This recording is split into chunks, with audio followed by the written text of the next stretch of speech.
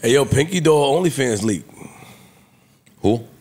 Pinkydoll. She's a girl that is on TikTok and she says, yum, yum. She's she's portraying an NPC. Yeah. NPC.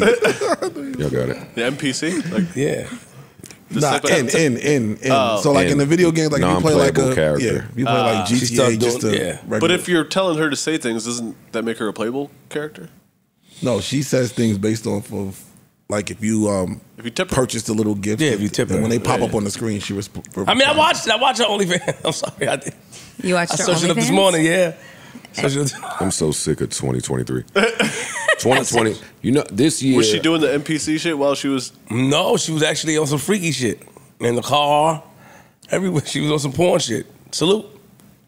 Nah, the more like that's the story. No. The story in that is, which she's gonna find out. She's talking about she's suing. I still don't know who she is, but I mean it's fine.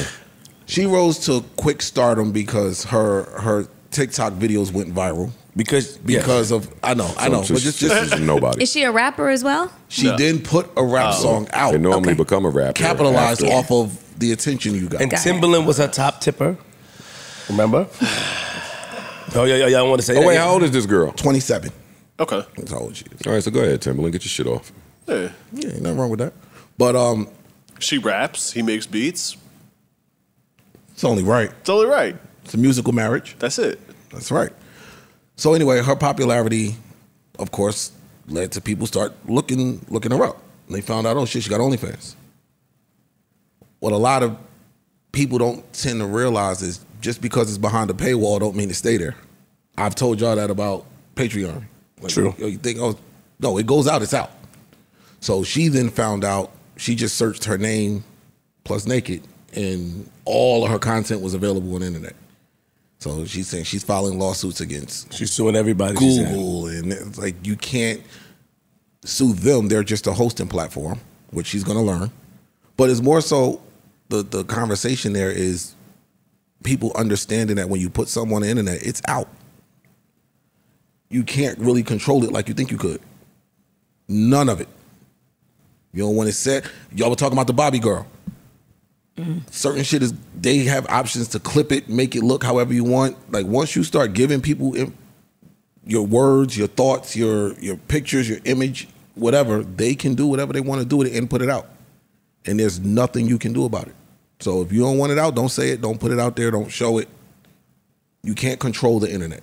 That's really what the base point is. And I've seen a lot of creators trying to sue this place because, oh, y'all have my, you know, you put me on X videos. Okay, well now you got to track them down. They're based in some European country. Hold on, but real quick, there is services that you can you gotta pay hire the company.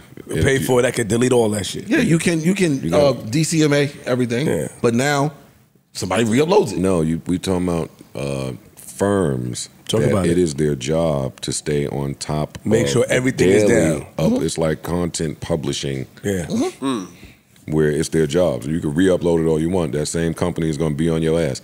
These people that take my shit, I have a company. I could call and say, oh, yeah, get them right there. I don't, because promo. You look at it different, yeah. You got. I saw the company you do. Yeah, because they flagged your ass, right? They done found tricks around them companies and shit. No, they didn't. Yes, they have. I don't want to call a nigga name, but there's a nigga that did some salacious stuff on the internet from Harlem, and you can't find it. It's gone. No, what I'm saying is uploaders have found a way. No, listen, uploaders have found a way around it. They do things like they alter certain things. They'll flip the video around. I've seen videos that, oh, okay, I see how this one is still up when the other one was taken down. I've also seen examples here where we looked for something, I forgot who it was, maybe it was Neo or something like that, and that shit was... You got to pay the top dollar to get them niggas. It's people that's dedicated 24/7. They got little things in the algorithm that identify certain facial features, certain structures that as soon as they get a click, they press a button.